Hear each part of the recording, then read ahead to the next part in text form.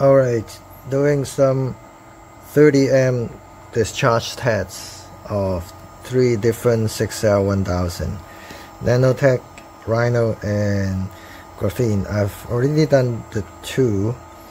The Rhino turned out hanging on better than the Turnigy despite this label of 50C compared to the 70C. Now I'm gonna do the Graphene Panther, which is a 75C battery according to the label, but I expect it will outperform the Rhino. Let's see.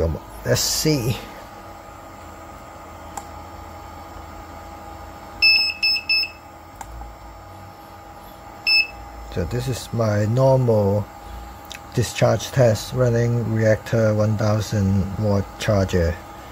I set it to discharge to 3.4 volts, but it will never reach that voltage because these guys, they have low enough internal resistance.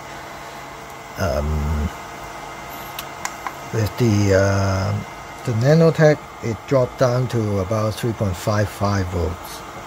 The Rhino dropped down to just a hair below 3.6. We'll see if the Panther stay anything below 3.6.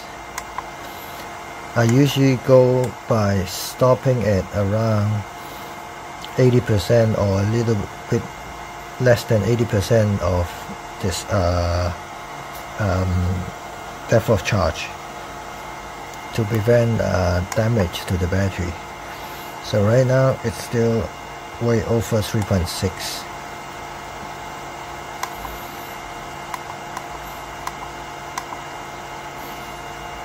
Temperature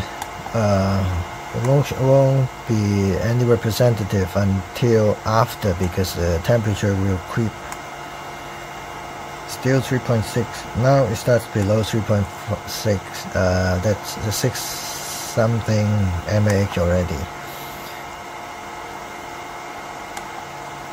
So I will stop before it hits 800. Still 3.758. Done. Now I go to monitor.